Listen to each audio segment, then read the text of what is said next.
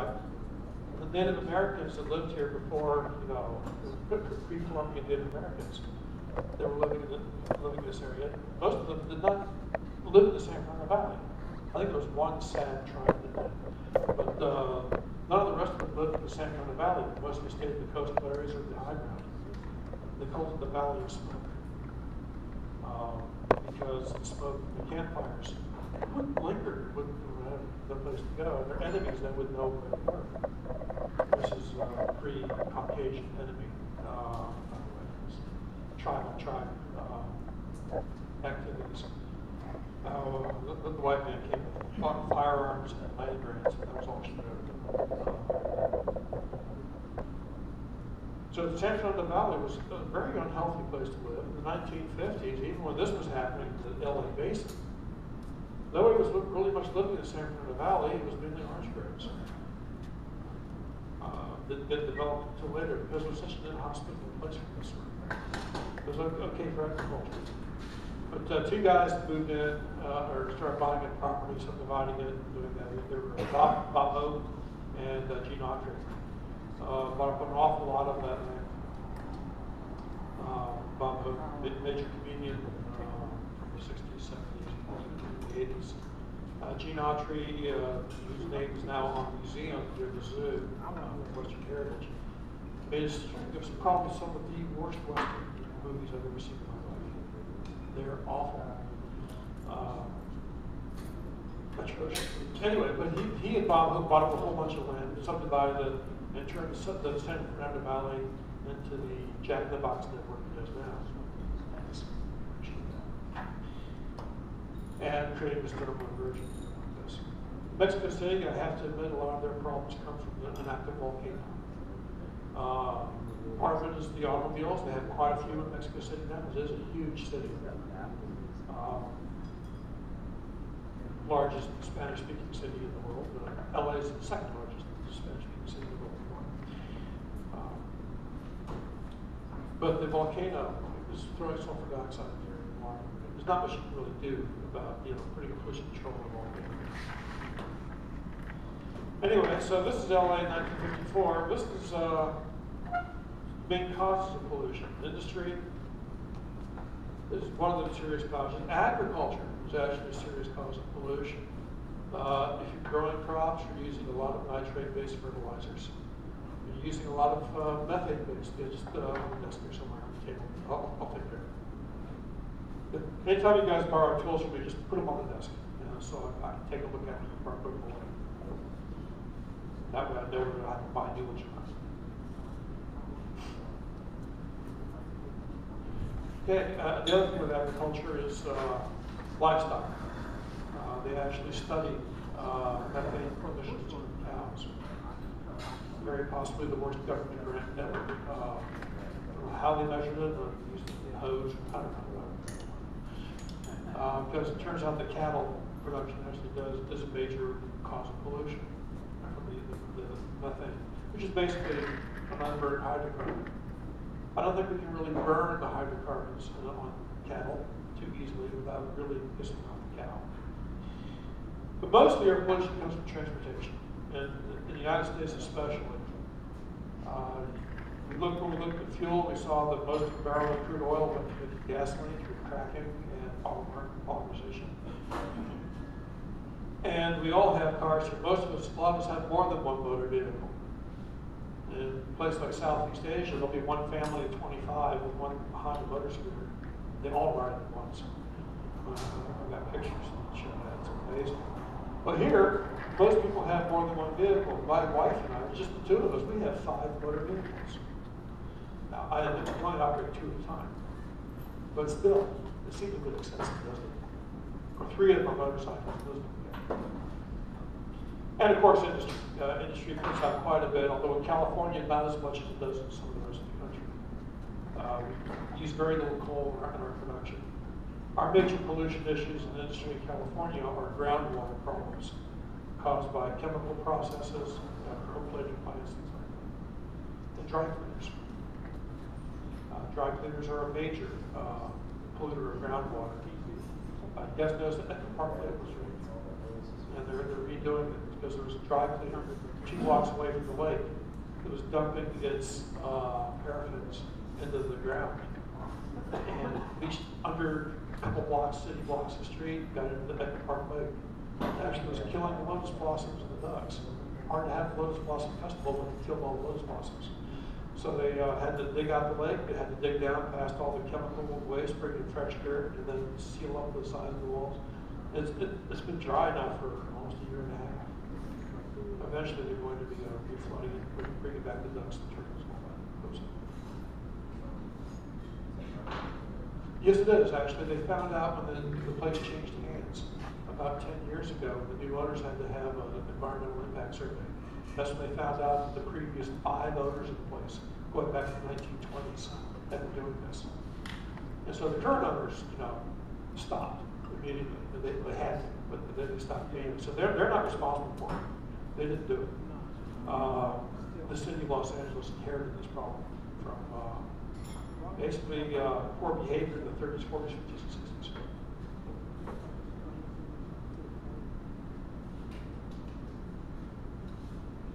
Now, sources of pollution on a motorcycle. The fuel tank is a huge source. It is on a car too. The carburetor itself, because of the gasoline, and some of the float holes in the carburetors. The exhaust pipe is obvious. The vehicle exhaust is coming out of that. And even the crankcase. The crankcase, you have blow-by. That's exhaust gases, combustion gases getting past the rings, getting into the crankcase. The crankcase has to be vented to the outside air. Now, these are all sources of pollution on a motorcycle. The KL 100.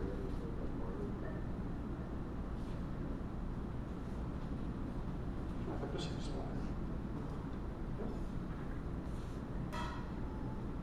maybe this is not going to work right now, drop it by accident. The components of transportation exhaust is from gasoline. The good emissions come from perfect combustion. Now, perfect combustion doesn't occur in real life. But perfect combustion, we start with the fuel, which is going to call HC. That's for hydrocarbon. It's probably CH18 or CH4 or one of the alcohols, carbon hydrogen fuels. But it's going to say CH hydrocarbon combined with air, which is nitrogen and oxygen. That's air. Chemical reaction takes place during combustion. A chemical reaction occurs during combustion, which hopefully makes water vapor and unburned carbon dioxide. And nitrogen is an inert gas. It should go in and go out. And that's perfect combustion. I know that's not a balanced chemical equation. Chemists can balance that. So that's perfect, but perfection doesn't occur in real life.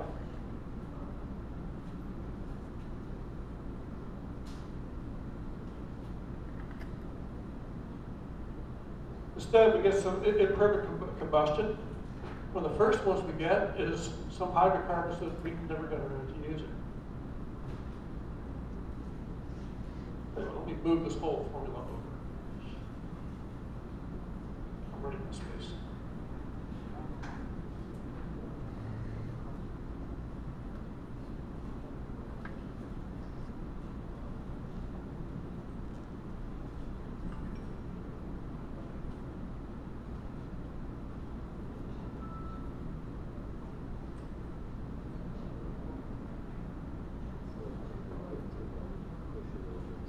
That's what goes in, that's what's supposed to come out. One of the first ones we get is unburned hydrocarbons.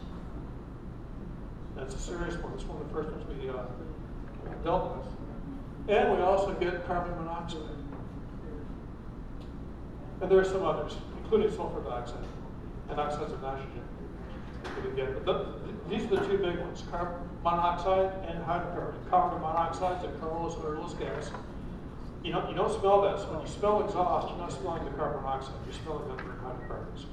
And possibly some of the sulfur dioxide is that rotten egg smell that someone's getting from exhaust. And if it's burning your lungs, burning your eyes, it's probably oxides of nitrogen causing that. But carbon monoxide, you won't notice it until you just decide that this might be a pretty good place to go to sleep. And there's no way back. Carbon monoxide takes the place of oxygen in your blood and prevents it from exchanging thereafter, and you basically shut down. Your system shuts down with that. The only way to really get rid of carbon monoxide poisoning is to immerse it in a hyperbaric chamber, force that out. We have a few here because of the scuba that dive industry. We have hyperbaric chambers, which were normally used for removing nitrogen from the globe. This time they use for carbon monoxide. And this assumes that they get to you in time.